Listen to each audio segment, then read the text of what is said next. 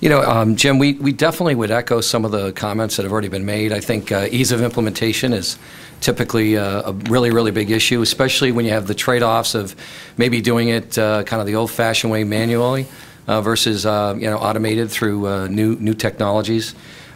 Training is always a challenge, and I think in a large enterprise, to your point, I think the advantages of picking emerging technologies that are broad, that could be addressed and enable a lot of the missions in the agency helps a lot, so that you can train and you don't have to train all the folks on 5 or 6 different technologies, maybe 1 or 2.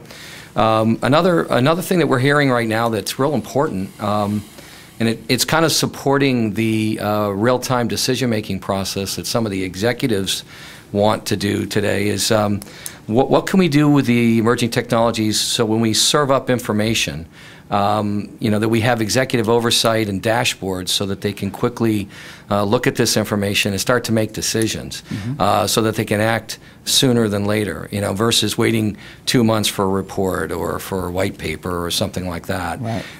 A simple question that, we would tend to ask folks, and it's very simple, but for a complex enterprise, as an example, it's not easy to answer. So the question would be, how do you map IT interdependencies in your landscape and your infrastructure? And a lot of them don't have an answer for that today.